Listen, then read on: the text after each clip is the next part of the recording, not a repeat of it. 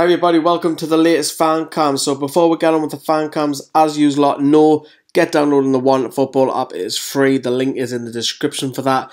All the latest news, your transfers, your gossip, stats with Newcastle United. Every football fan needs it.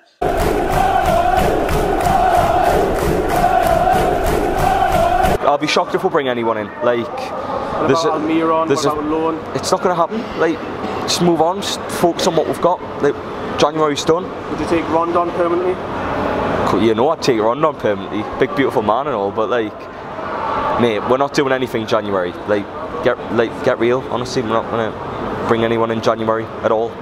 Well, I think we know the answer to that, or in his back pocket, or he's out bailing other retail shops out. Going on, actually, I don't have any confidence he's going to spend any money.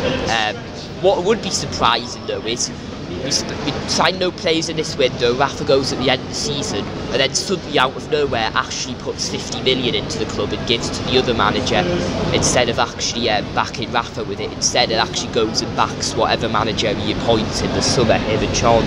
Appoint them with a budget that wouldn't surprise me one bit. He gave Steve McLaren 80 million to spend.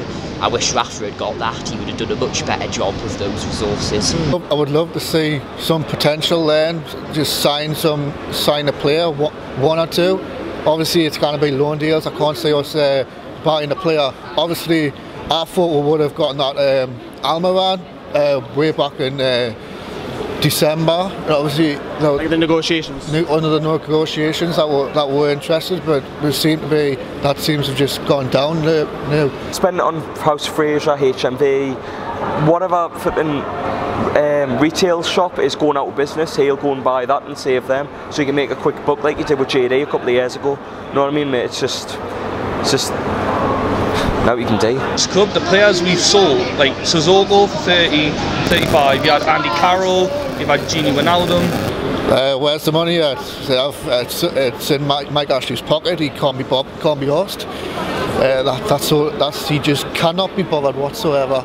It's just really annoying why he thinks like other businesses are more priority than what us are. He feels Newcastle, out of all of these businesses, to him, Newcastle is his least priority. Oh, it's just, we're going to stay 17th to keep Ashley's money coming in. That's all it's about. That's all it's about. Like, the fans just can't be bothered with Mike Ashley. He's an absolute joke. He just doesn't care about this club whatsoever. He doesn't back Rafa Benitez because Rafa Benitez wants to invest on players and he's not getting it. So you think that Ashley wouldn't surprise you at all if he's trying to keep money back from Rafa because he wants to get rid of him and then give his own manager some more money? I wouldn't be surprised. That's just, I don't want to be negative, but that would be just the most Newcastle Ashley thing ever. I just could see it really. He did it with McLaren. We might do it with another idiot manager that he appoints this summer. Not get me hopes up if we do get this left back from Monaco. I think we've paid. Who hasn't kicked a ball for 2 months.